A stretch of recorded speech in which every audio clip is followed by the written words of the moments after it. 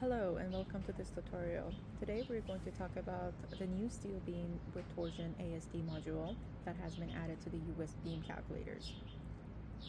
Let's start. This calculator is very similar to any other beam calculator that you may have used in ClearCalcs. First, let's take a look at the references and the assumptions used. For reference, we are using the AISC 360-16 ASD, and assumptions are very similar to the steel beam calculator. We are not, actual loads are assumed to be negligible.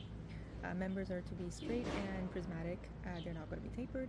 And the last one, which is important for this module, is that this template only performs torsional checks for closed sections.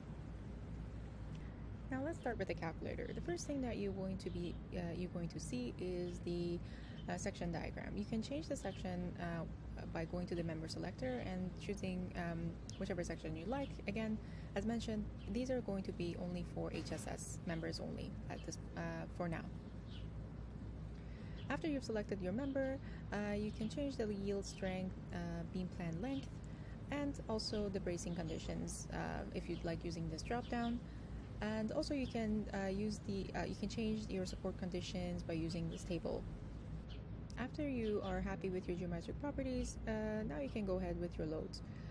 The first thing that you're going to see is your required torsional load. Now you have to remember that this is your factor torsion load, and this is a moment load, as you can see by the units here. And basically what this is the load that is twisting your beam here. Very similar to the steel beam, you can designate distribute loads, line loads, and point loads using these tables here. Again, you can change any design criteria based on the project that you're designing.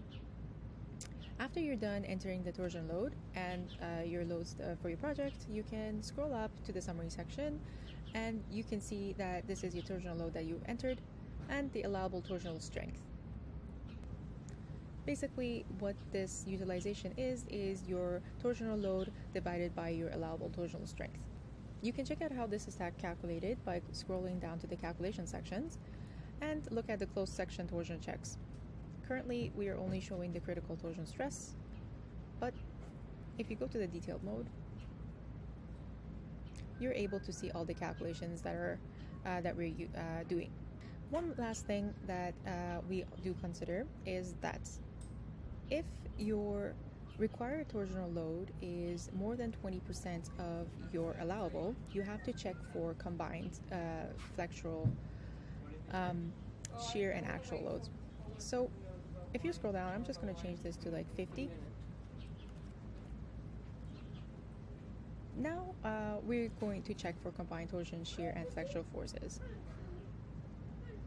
As you can see, we are at 54%, which means that this is this value equals to 0.54, which is less than 1 defined by the AISC. That's it for today. I hope you've enjoyed watching this tutorial. Let us know if you have any feedback or any questions about the torsion calculator. Thanks a lot. Have a great day.